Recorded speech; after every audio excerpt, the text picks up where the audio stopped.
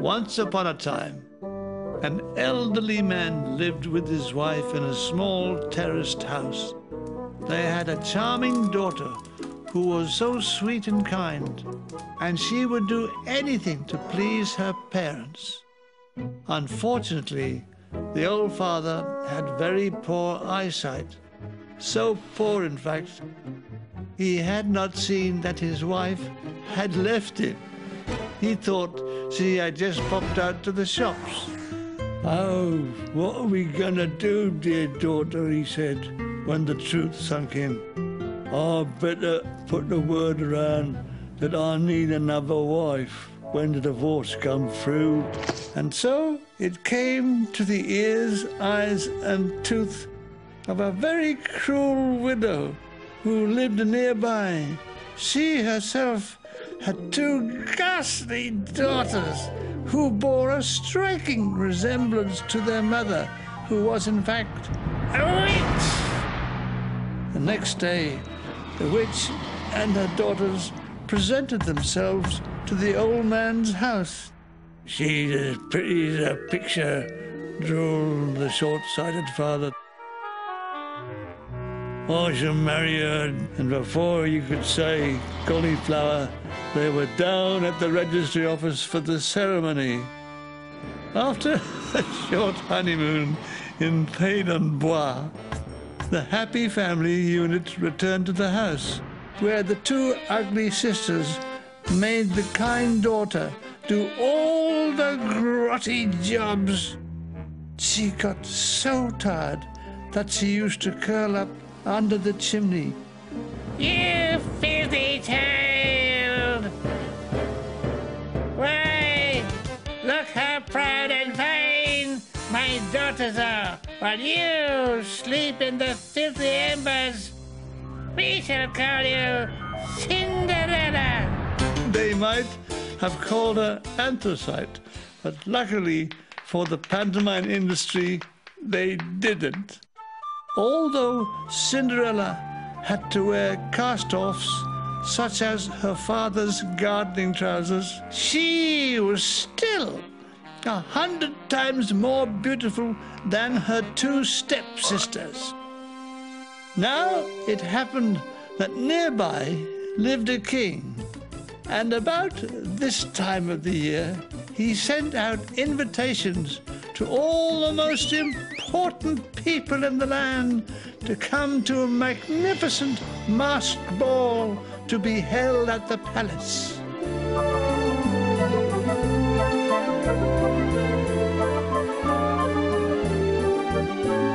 Due to the usual cock-up at Chigwell sorting office, the invitation due to the lovely Beau Belle daughters was misdirected and found its way instead to the humble cottage where Cinderella lived. The short-sighted father was about to throw it on the fire. "Wait!" screamed his wife, snatching the envelope from him. As he opened it, she realized that the opportunity to socially elevate her daughters had landed in her lap. "You're invited to the ball. Your days at the Wood Green Paladie dance are a thing of the past." Of course, it was necessary for the two sisters to have new clothes for the ball. They paid a visit to the little tailor. He laid out dress after dress before them, all of which they rejected in the most haughty manner. "Even Cinderella wouldn't be seen dead in these. We came for fine clothes, not rags." "You'll have to lose weight, the pair of you," said the witch, reflecting on their passion for hamburgers. Suddenly, the little tailor remembered some of his most outrageous creations, which he despairingly showed them. "Perfect," they said in unison, snatching up the outfits and paying the little tailor.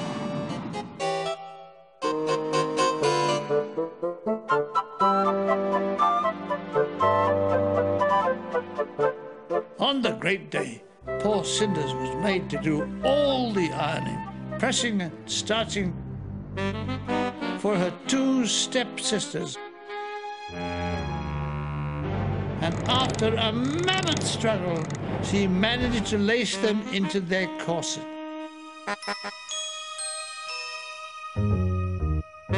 She was so exhausted by the time the taxi arrived, she collapsed in a heap by the fire. She'd no idea who'd left it there. "If only my fairy godmother was here," she cried, as her tears fell on the dying embers, filling the kitchen with steam. Suddenly, she was aware of a rumbling above her in the chimney. Perhaps Cinders was dreaming. Maybe Father Christmas was coming early. The rumbling grew louder and louder. "I'll get that little pig, if it's the last thing I do." Then, with a final roar and a tangle of drying towels and clouds of soot, a wolf stood before her, draped in cloth. "Oh, I was hoping you were my fairy godmother." "But I am your fairy godmother," said the wolf, riding his luck like mad. "Could you arrange for me to go to the ball?" "Will those 3 pigs be there?" "Yes, they will," she replied, thinking he meant the 2 horrid sisters and their mother. She didn't like being rude, but really, everybody has their breaking point. "If I'm nice to this little girl, she's gonna get me into the feast of all time," said the wolf under his rancid breath. "Okay now, there's not a minute to lose. We gotta get you fixed up. First, you're gonna need a coat." Cinderella said she didn't have a coat, but she did have a pumpkin that the witch was saving for her Halloween. "A coat would have been better, but I suppose a pumpkin will have to do." Cinderella said they would need something to pull the coach. The only thing they could think of was the 6 white mice that the witch was planning to put in the soup. "Personally, I preferred horses, but these mice will just have to do." Next, they turned their attention to the footman. "Oh, that's easy. The witch always keeps lizards, and they make excellent footmen." "And would me, as the coach driver, were just about tickety-boo. So, what are we waiting for?" When he turned to Cinderella, she was slumped at the table. "It's no use," said Cinders. "At a pinch, we might have fooled them with the pumpkin and the mice, but they'll never let me in wearing these rags." "Maybe it's a fancy dress ball, and you could go as a street urchin." "Well, it isn't, and I can't." "Oh, that horrid, horrid witch!"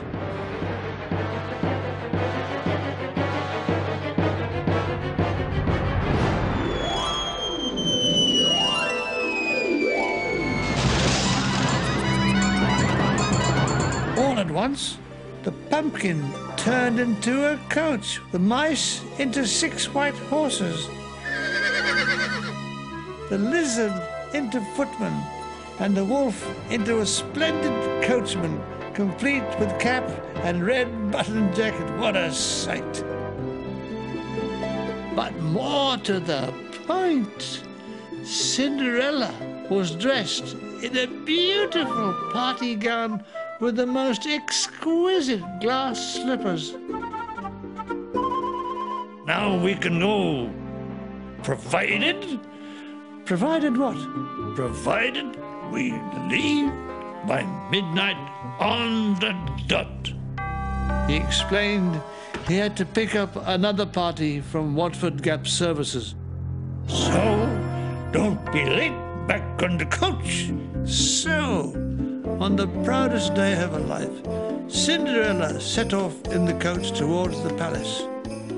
The coach trundled down the streets of her humble childhood, Muck Lane and Dustbin Avenue, and onwards to the total apathy of the residents, who were too busy watching the National Lottery. After frequent glances at an A to Z map, the wolf managed to find the palace, where a footman helped Cinderella down the steps of the coach. She handed in her cloak and glided up the stairs to the hall. As the doors flung open, all eyes turned to Cinderella. The prince rushed forward and escorted her to the head of the table.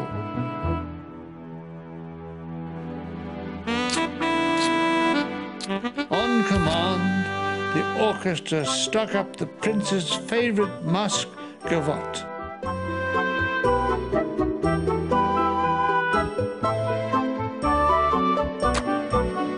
Yummy, yummy.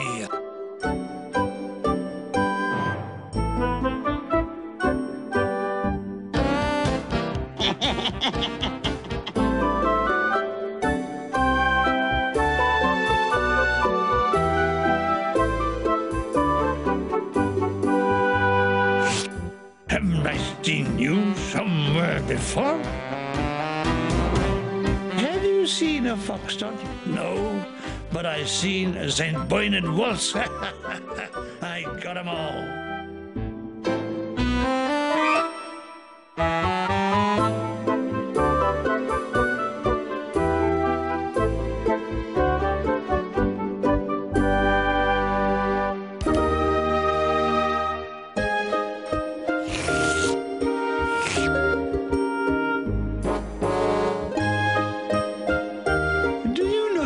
Stepping on my toe? No, but I could learn it.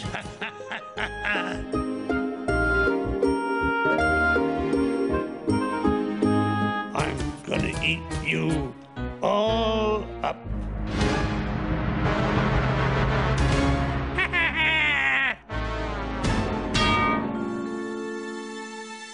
After the dance, the two ugly sisters were furious that the prince only had eyes for the beautiful newcomer.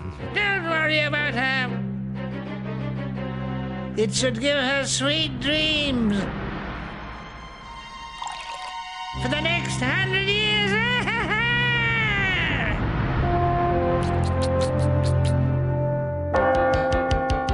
Goodness, I must leave at once. But you must stay. I command you to stay, said the prince.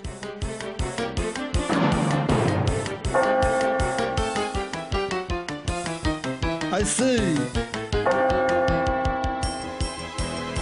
Wake up! Cinderella charged through the dance floor. The prince was in hot pursuit.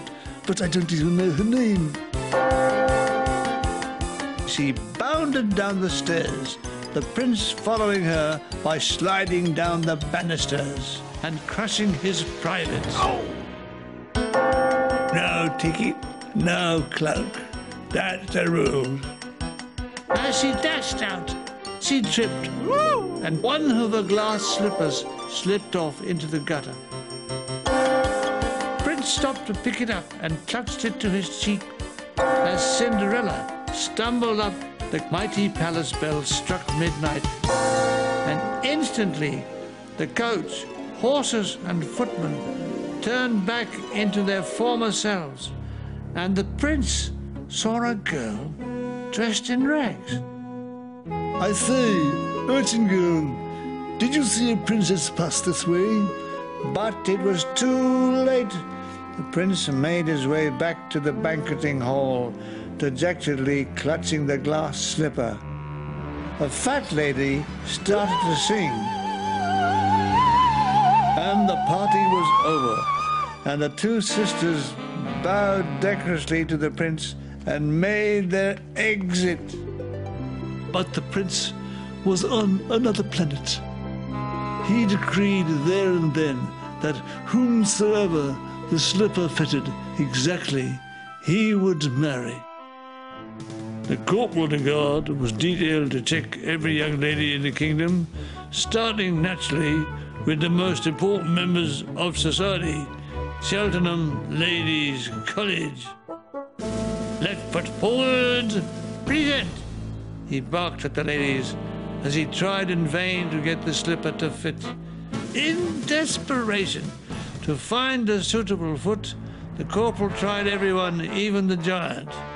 Fee-fi-fo-fum, this shoe won't fit. Oh, strike me down.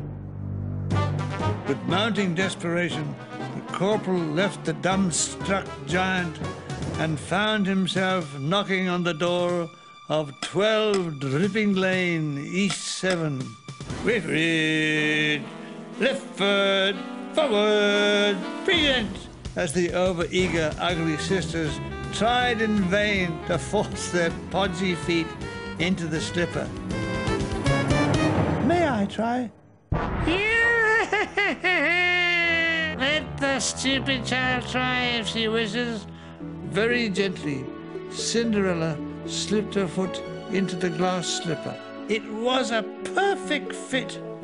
I should be very obliged if you could produce the other slipper, just to tidy things up like. Of course, said the smiling Cinderella. My slipper, it's gone. I know it has, said the witch, producing it from under her cloak. Now no one will have it. And she hurled the spinning slipper through the air.